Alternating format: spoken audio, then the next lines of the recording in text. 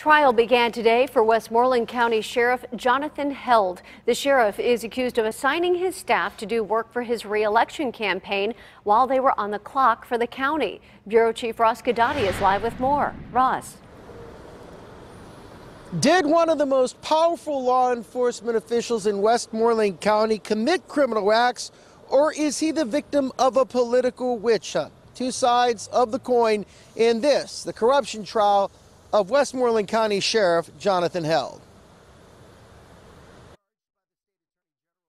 For allegedly using his staff to perform campaign activities on the clock, Sheriff Jonathan Held, not surprisingly, came under direct attack by prosecutor Bobby Jo Wagner during her very short opening arguments to the jury. Wagner telling the 8 men and 4 women on the panel what this case is really about is Held's ego and how he believes he's above the law. She went on to say Held used his employees for his campaign. County personnel worked on county time. That was taxpayers' money being spent, the jurors' money.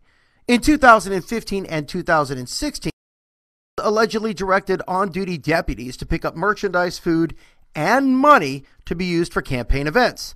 Prosecutors also maintain Held would punish those who didn't help out with punitive and unpopular duties. When it was his turn to talk, defense attorney Ryan Tutera told the jury Held never strong-armed anybody into helping with his re-election bid while on duty. Tutera telling the panel, nobody is denying workers did solicit donation. Nobody was told, threatened, or commanded. It was voluntary. Held wanted to change the culture of the department, and that's angered some in the community, chiefs of police and commissioners, because it would interfere with their fiefdoms. You must find this man not guilty. Use your filter. Common sense.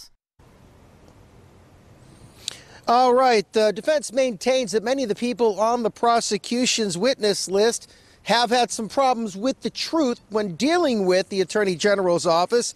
Now, one of those individuals was at one time a pretty high-ranking officer inside the Sheriff's Department. He took the stand today. We'll tell you what he had to say coming up at 6. Join us then. Reporting live in Greensburg, Ross Guidotti, KDKA-TV News.